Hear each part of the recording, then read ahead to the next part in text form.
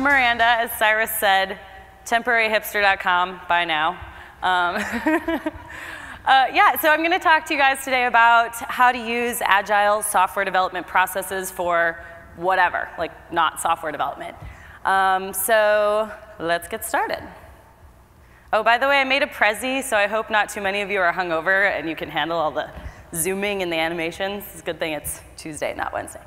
Okay, so have you guys ever experienced this phenomenon where you've been working on a project for a really long time and you're just like, you're kind of in the groove of it, but it's been going on for a while and you're like trying to remember like when you first started the project, like what were you trying to get out of it? Well, Agile is a process that kind of helps you adapt over time and be able to remember the big picture goals of why you're doing what you're doing. So what is Agile? It started as this, well, it still is a software development process, and the manifesto is kind of based around focus on the individuals working on the project talking to one another instead of documenting every little detail about the project.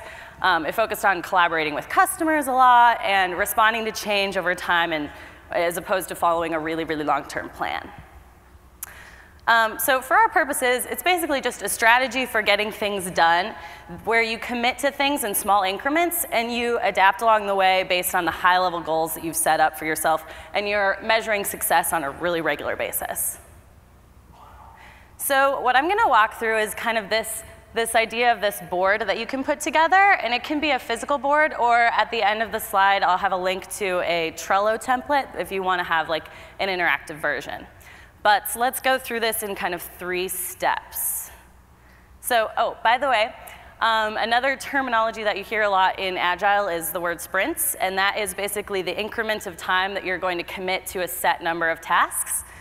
So for this purpose, we're going to say like 4-week sprints. So in week 0, before you even start, you're going to do this step of mission envisioning. I'm sure this is something you guys are already familiar with. But at the beginning of a new project, it can be really good to like take some time with yourself or with your team to really clarify what you want to do, like even the culture of the team and how you want that to be. And if it's a personal project, maybe like what makes me specifically unique? Like what characteristics am I trying to be when I do these personal projects? So here's a few tools that I've found for this. Many of you have probably seen the business model canvas. I'll include a download to this at the end of the presentation. But yeah, it has a lot of really great prompts in there. I don't know, you can't probably see because it's really tiny, but there's like 5 prompts for all of these things about who do you want to help you, like who are your customers, like what kind of costs are you going to have, things like that. How are you going to make money, whatever. Money, whatever. A press release is a really fun one that I like to do with product management, but you could also do it for like brand changes or like a viral campaign, but kind of write about like how would you want people to receive your project when it's done in its most idealistic form. Like what would the best press release ever say, or what would like a magazine article write about you in 1 year, in 3 years, in 5 years. Putting that up somewhere public that your team can see can be kind of inspiring to see like this is the eventual vision.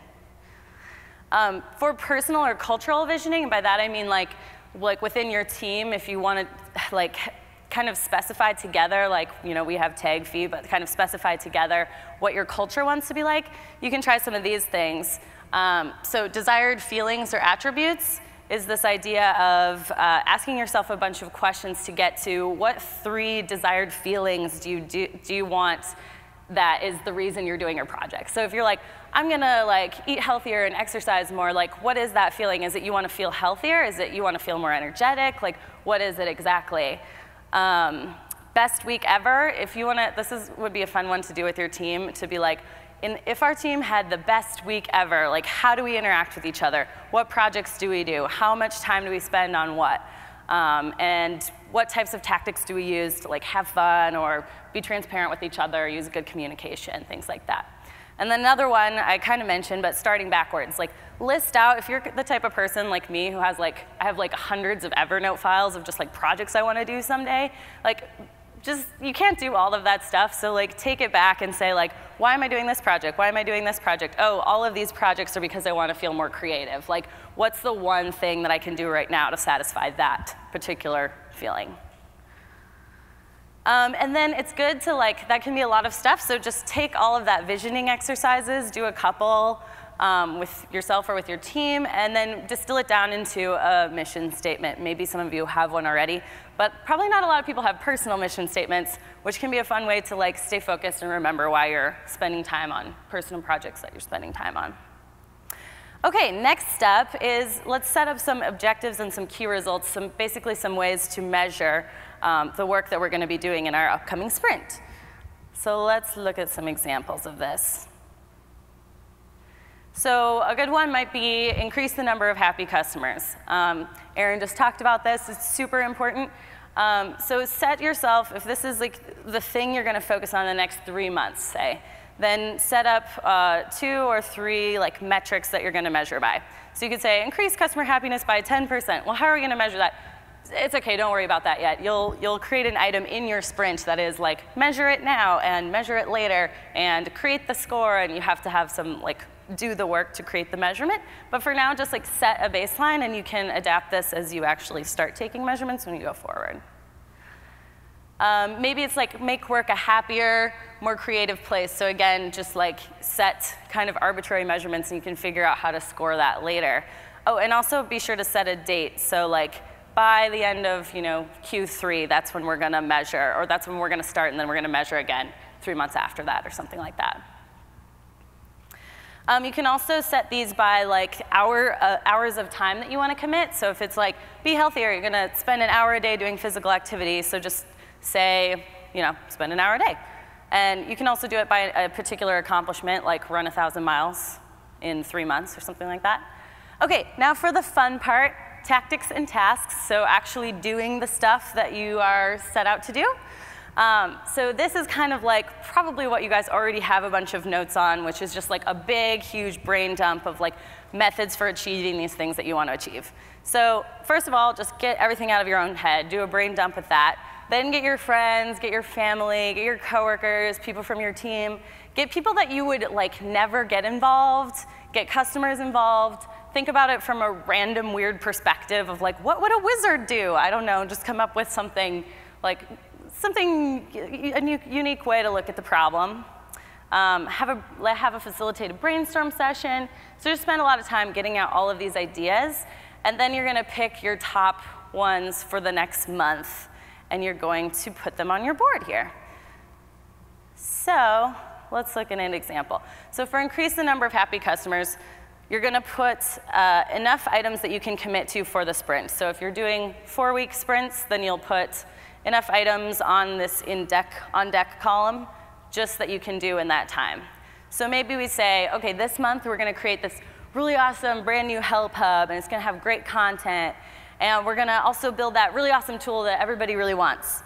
And then every sprint you should also have a measure the impact of that kind of a task. And then you can have subtasks off of that. So if you're like, create a new help hub, you'll build this help hub overlay, you're going to have to create the content, you're going to do awesome video content strategy. And then as you work through them every week, you're kind of moving things into the in progress column. And you can also assign owners. I wouldn't recommend assigning it to Lady Gaga. She probably won't do it.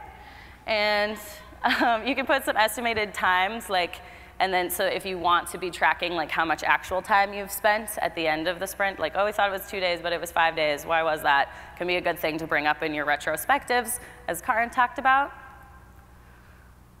Another example, kind of more of a personal example, is like if you have things, like maybe you want to do some research tasks up front. Like maybe you're like, I don't know, what's the best way to exercise? Like what's the new thing in the exercising front today?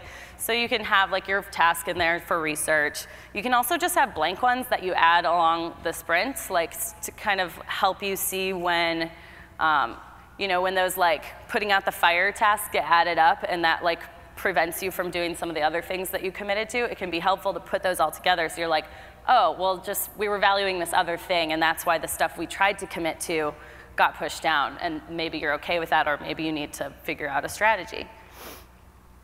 Yeah, so then you just move it over throughout time between in deck, in progress, and done. And if you have a ton of ideas, then like way more than you can commit to in 1 month, we create this thing called a backlog, which is essentially kind of your spectrum of ideas, like fleshed out to like very high level that you can just keep a place, a spreadsheet, a to-do list, whatever you want to do, whatever works for you for that. And also, don't forget to celebrate your successes.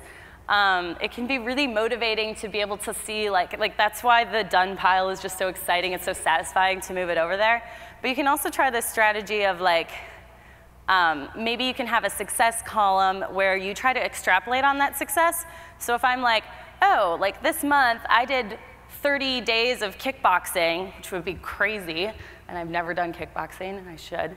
But you could do, you can extrapolate on that success. Be like, I did kickboxing, and now I'm like super strong, and I can run away from robbers, and I can save orphans, or whatever. Like a more realistic example might be, you know, we created this new help hub, and like documenting like how much more visits that brought to the help content, how much the customer happiness score went up. Maybe you can start pasting like tweets that you get from customers there, like anything you can do to be like, hey, everybody who worked on this, check it out. Like people are really excited about it. It's really doing awesome things for us and our team. Did a lot of kickboxing. I think that's it. So if you go to these bit.ly links, the top one is this worksheet that I put together that kind of just like goes through this, since Prezi is kind of like not as easy as a PowerPoint to like copy stuff from and things. But it has all the downloads, some exercises related to like desired feelings and best week ever and things like that. And then the Agile Trello board one is a link to the Trello board that is kind of like this board. It's like not all like laid out like that, but Trello is a nice tool. So you can use that, and you can follow me on Twitter, and I'll tweet this Prezi as well. So thanks, everybody.